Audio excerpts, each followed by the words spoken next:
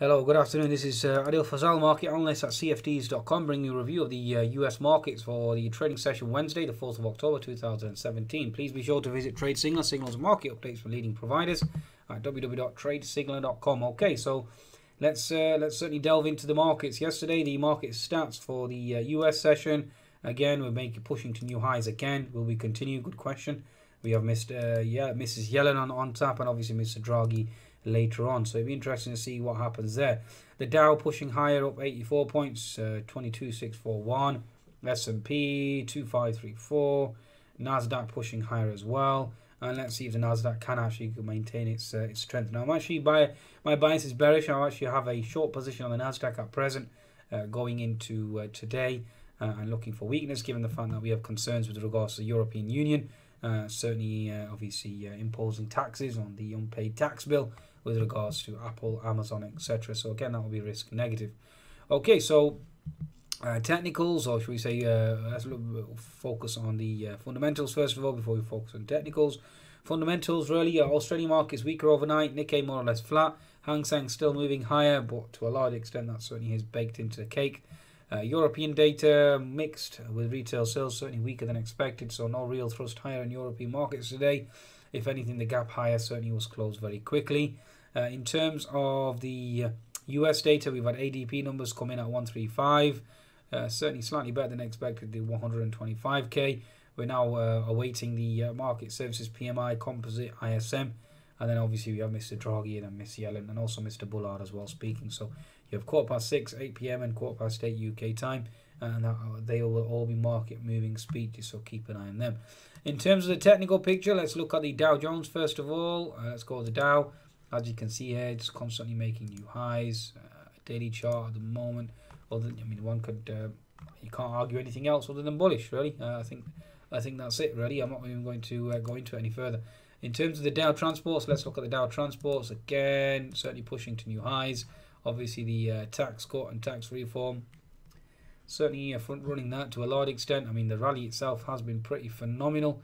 Obviously, new highs present. Yesterday, previous day, we did actually get a potential topping tail candle, but then obviously it was negated, so watch out for that.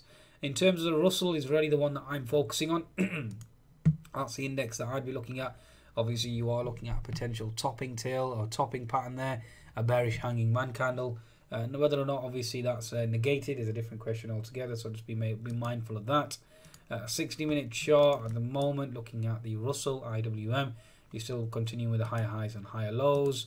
The 10-minute chart, again, looking at potential double top resistance. Now, keep an eye on the Russell. If you see weakness in the Russell, then you are going to see weakness in the S&P 500 too, so keep an eye on that, okay?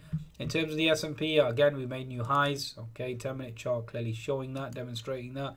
60-minute chart still remaining in that bullish channel, but bulls certainly have total control, and daily chart certainly pushing higher too. Okay, so certainly looking for a strength here at present. Whether or not that strength continues is a different question altogether.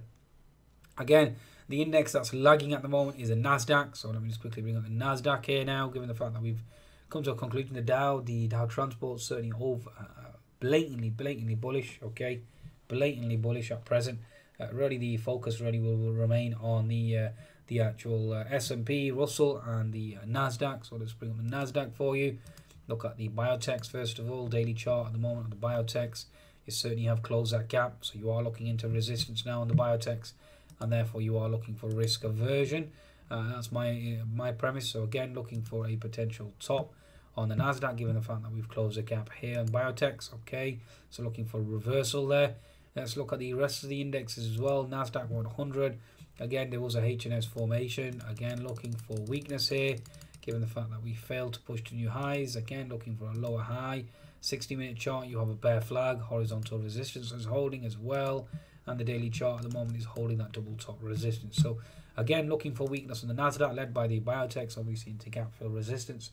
Obviously hurt by the situation with regards to the bill that's being forced upon them by the European Union of back taxes. I think there's 13 billion alone just for Apple. So again, that certainly is risk and negative. S&P tech sector as well, certainly stalling at that key resistance. We'll see whether or not we break higher or we start to reverse. Certainly expecting a reversal on that news. Okay, Apple stock as well, certainly expected to come under pressure ever since it released the iPhone 8. Certainly was a failure from my perspective, as nothing new was certainly released there. Daily chart of Apple as well, certainly indicating weakness ever since it closed a gap below. Okay, bias certainly remains bearish, given the fact that we are into previous support equals resistance on Apple. There are gaps. I mean, there's a gap here, and obviously you've got resistance here at the moment. But again, looking for further weakness, especially with regards to the tax bill. Okay, looking at the biotechs as well. Let's just quickly look at the semiconductor. Semiconductor certainly have broken out on the daily chart. I think we had the one reasons was due to AMD and Nvidia.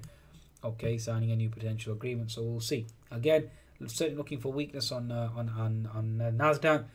If the biotech start to reverse lower, then you are going to see even further pressure, and it'll be interesting to see if the biotechs continue their rally. Okay, so that's the status quo at present. Certainly looking for weakness on the Nasdaq specifically. Again, looking for weakness on the FTSE as well, given the fact that we've certainly overshot there to a large extent. Okay, European markets still remaining buoyant, even though we have the concerns with regards to Catalonia.